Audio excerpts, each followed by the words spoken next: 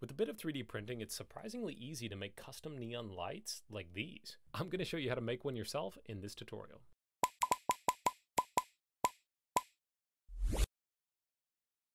Alright, for this project we need access to a 3D printer, we need filament. I recommend some lighter filament, I'll be using glow in the dark, and a dark color filament, and then of course we need the filament LED lights. You can pick those up on AliExpress, just head over there and search for filament lights or filament LEDs. You'll see a lot of options, just pick a seller that has really good ratings like this one. And for most of your projects you'll want the longer option, which is 300 millimeters. Alright, let's get started on the design. We'll use some free browser-based tools. The first one is Cuttle.xyz, and with this application we can create vectors or lines, which later we can extrude into a 3D form. Just start a new project, and once you're inside your workspace, drag a new text box over into your space, and you'll see all of these options here on the right.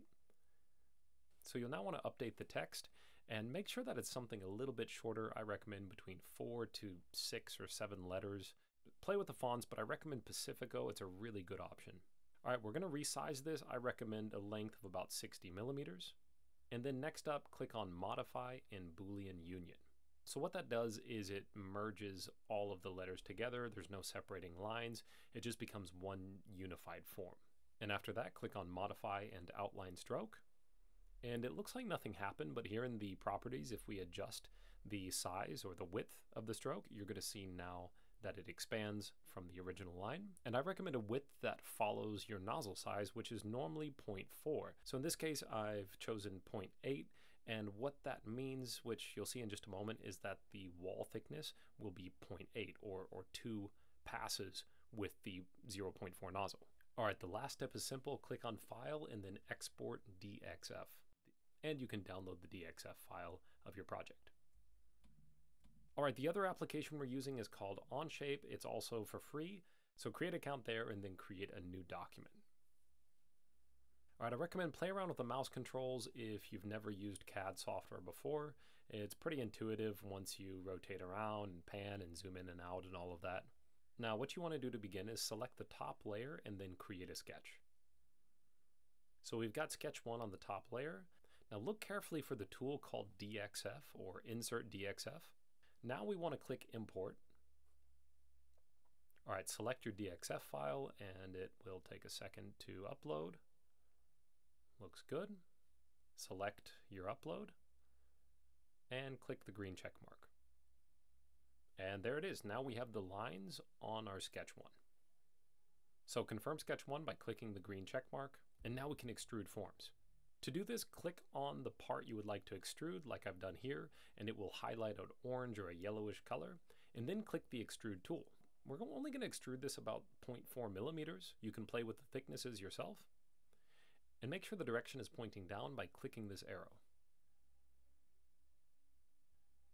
Sketch 1 will disappear, so just click on this eye to make it visible again. And now you want to select all of this space between.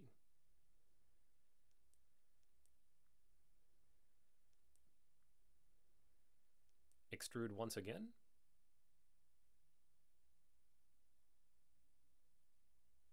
Change the direction of the extrude again. And I recommend about 10 millimeters. Also make sure you've selected Add in the options before you confirm the extrude.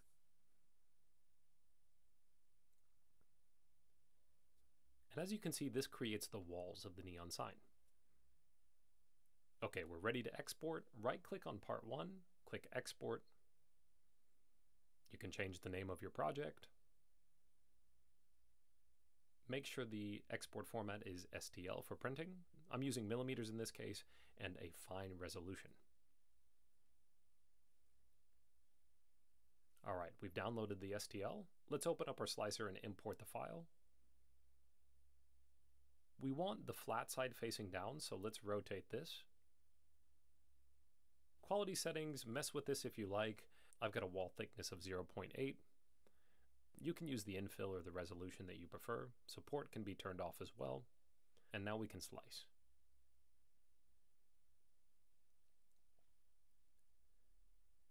Now if we look at the preview, we see this has a total of 50 layers.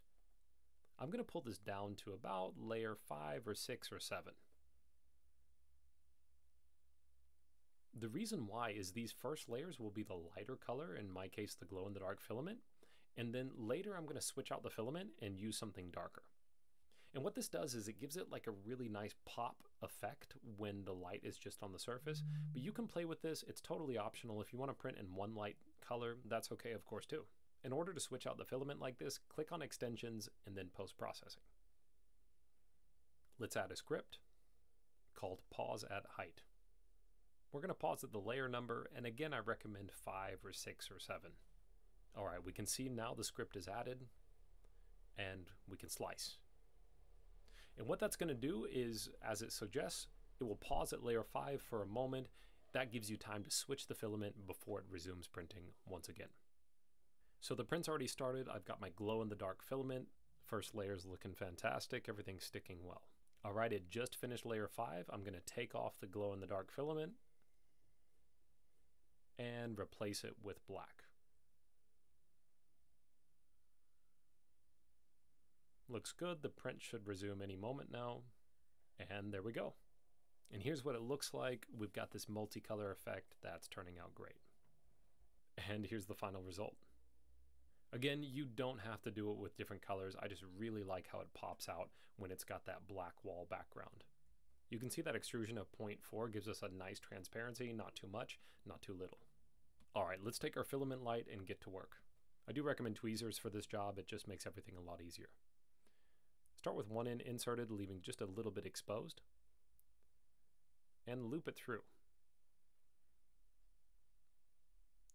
These filament lights are almost a little sticky, so you don't need any glue. They just hold in place really well. And this is what it should look like when you're done. These are rated for about 3 volts. I've got it hooked up to my power supply here. Let's do a quick test. Wow, that is really awesome. Of course, you can take this to the next level with power supplies, adding a switch, but what I recommend if you just want to get started fast is use one of these 3-volt button batteries. It's best to use a battery pack for these and wires, but you can even use copper tape like this to make the connection.